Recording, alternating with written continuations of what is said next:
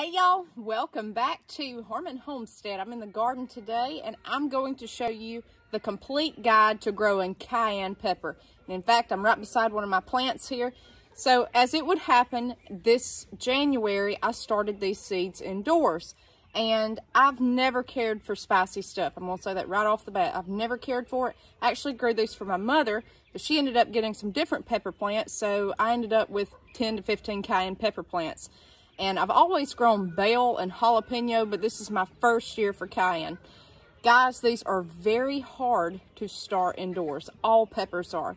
I would highly recommend getting a heat mat, and you can get those fairly cheap this time of the year, but everybody wants those in the fall and in the winter when they're starting seeds. We are in zone 7B, 8A. We're right on the line. This year they classified us as 8A, so we have a long growing season. It takes these, this year I started these January the 18th indoors and planted them April the 12th, and they still were small. This year I'll probably start these inside the week after Christmas. It takes them that long. Now that was A, without a heat mat. B, I started different ones with a heat mat and they were on up in 2 weeks. So that's excellent. But without a heat mat, it can take over a month to germinate these seeds because anything hot, like a pepper, it takes a long time. They like heat. That's one of the things that's thriving right now here in our garden with these hot temps with a heat index of 116. They love this. So cayenne pepper, they're very hot peppers. If you don't like spicy stuff, this is not for you, okay? Now, this is one of the plants. He is 2 foot, a little over 2 foot tall. And he has, let's see if I can show you. Get it in the camera. Little peppers everywhere. I'm going to flip the camera around here so I can talk to you a little bit more. Now, they're very hard to see because they're green and they're small. But you can see that there's little peppers everywhere. Little blooms all over the plant. Blooms everywhere. Now, in the center here, I see some that are fairly large. Okay, you see that? Now, if you leave these on the plant, they will turn bright red. A lot of people think of cayenne being bright red. The more that they grow, the hotter they get. So if they're red and they're ripe, that means they're at their hottest point. You can pick these at any time. I like to pick mine green. And you notice I just touched a leaf and it wanted to break. They're kind of brittle, but these little peppers just pull right off. See that? Just easy. Okay.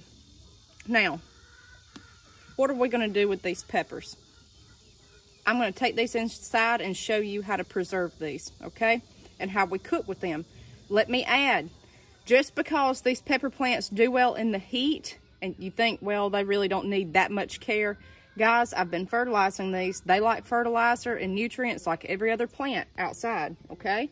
Okay, y'all, so we're back inside. I want to show you how many peppers I just got off of 2 plants that have been fertilized. Look at that.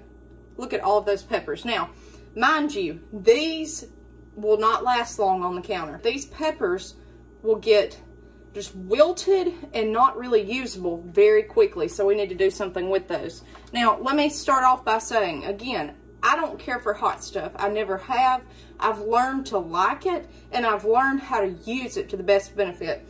Now, you can leave those on the plant, and they will turn bright red. That's fine, but I like to pick mine green. And the more you pick, just like bush beans, the more peppers you're going to have, because it's not, the plant's not going to put all of its energy into ripening this. It's going to put its energy into growing more since you just picked it, okay? So, you may pick them green, you may pick them red, doesn't matter. You can pick them all different colors. It makes no difference, okay? There's 2 ways that I have learned to preserve this, and I've really learned to like it.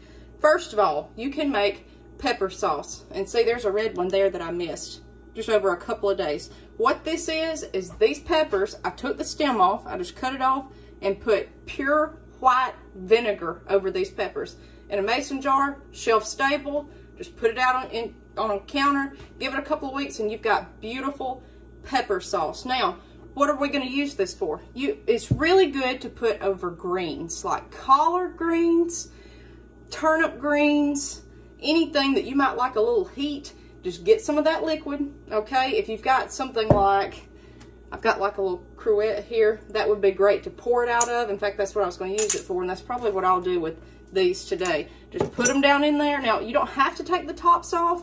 I do.